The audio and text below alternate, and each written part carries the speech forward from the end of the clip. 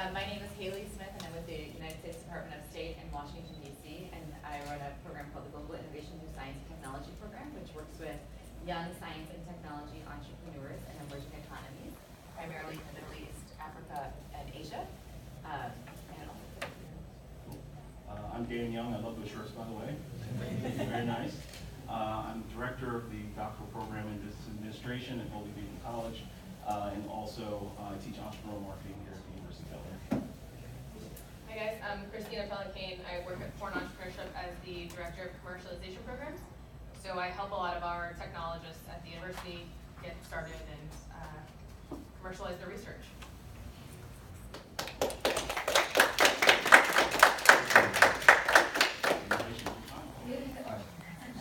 Just let me know when you're ready to start. Hello. Have you ever wondered why gamers are not really satisfied after they play a video game? It is sometimes because of the lack of interaction between them and the characters, and other times the graphics. Due to the success of on-console and mobile games, the video game industry remained one of the fastest growing markets in the world.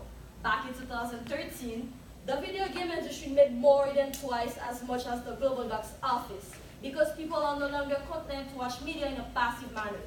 In 2017, the gamers prioritized visual fidelity. Now, potential buyers seek from the highest possible graphic quality from their games over any other factors. But it's still not enough, because they want to feel immersed. That's why, ladies and gentlemen, we're presenting to you the Game Tool. What is the Game Tool?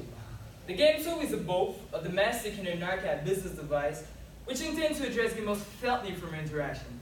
It represents the progress of technology combined in one format as to present to the customer a captivating product with a satisfying quality.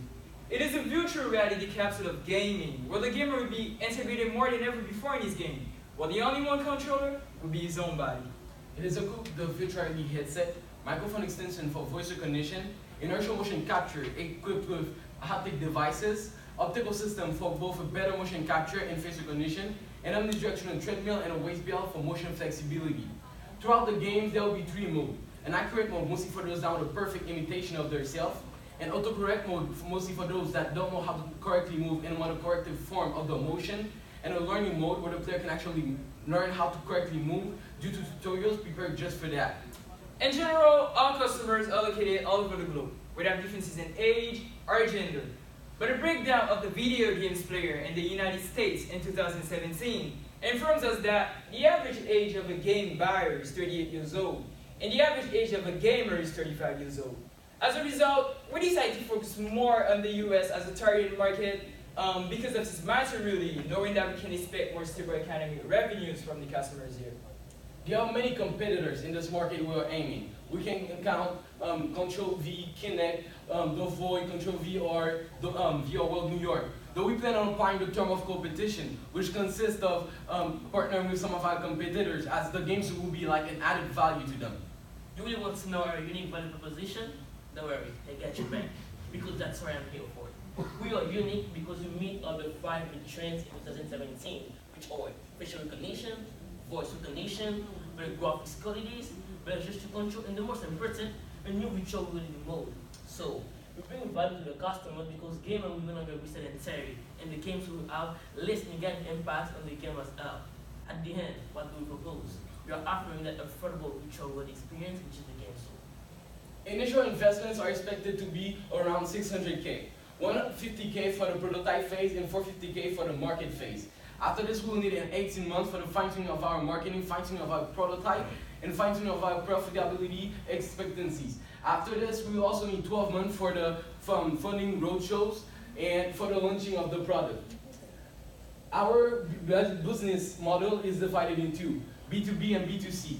B2B revenue stream is with the Arcade partners. We're planning to do revenue sharing, and we're planning to do the B2B sale of the product to retail stores, just like GameStop or Best Buy.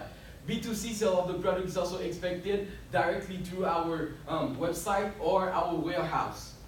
In our first year, with a very conservative approach, we are expecting to make slight losses. though they will be quickly recovered going into the second year as our learning curve will increase our sales and decrease our operating expenses because we will have better control over them. So with that said, in our first year, we should have losses of about $700,000.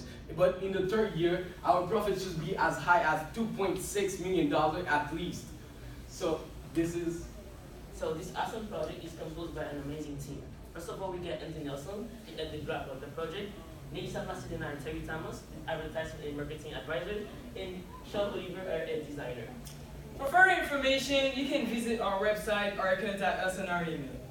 Diamond Challenge, we're asking you to trust us and give us this huge opportunity to launch our product in the market. Together, let us bring gaming to the next level. Thank you.